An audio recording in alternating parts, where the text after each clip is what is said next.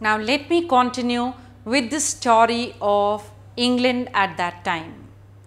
At that time, there was an introduction of threshing machines in the England countryside.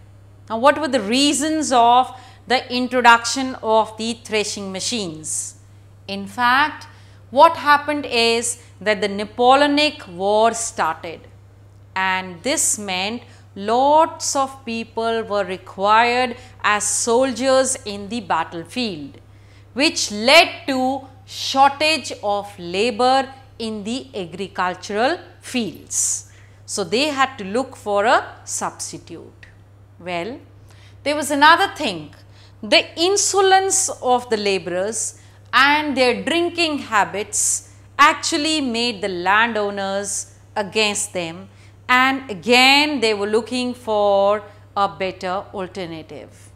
Well, they thought that the machines would actually make them less dependent on the manpower, on the laborers. Therefore, there was an introduction of threshing machines in the countryside of England at that time. Well, what were the results of the Napoleonic Wars which were going on? At the end of the Napoleonic Wars, the soldiers returned back to their native villages. When they returned back to the villages, they again were looking for employment, and employment in the fields itself. Then, at this time, there had set in the Great Depression, that is, the European grain started flowing in England, and there was a flood of food grains in the market of England. When this happened, the prices of the food grain declined. When the prices of the food grain declined, naturally the profits which were being made by the landowners also had a setback. When they had a setback in the prices or in the profits that they made, they reduced the area of their cultivation.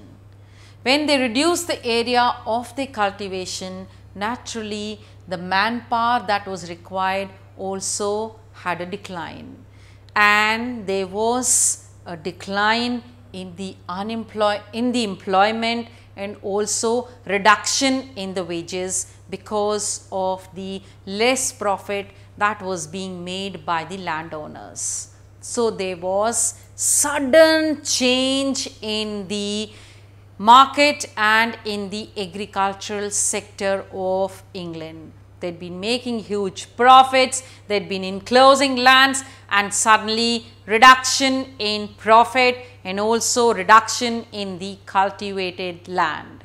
Well, the modern agriculture had a very big effect on the people, and some of the effects were that the open fields disappeared in England, which meant that the poor now had no place to graze their cattle, collect firewood, and also do some fishing or hunt small animals.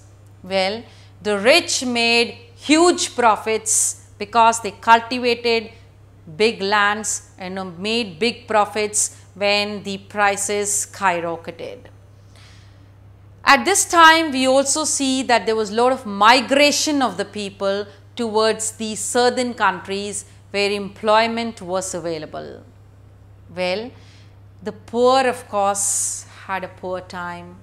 Their incomes had become unstable, and also their jobs had become insecure.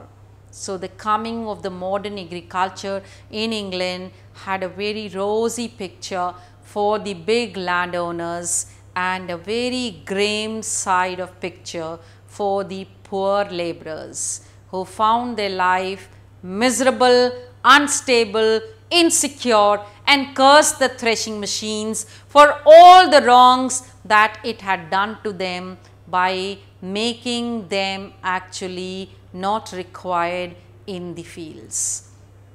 This was the story of England, but next clipping, I am going to talk about the story of US. As I said, I will be talking about 3 countries. So, I have spoken about England, next country is US in the next clipping.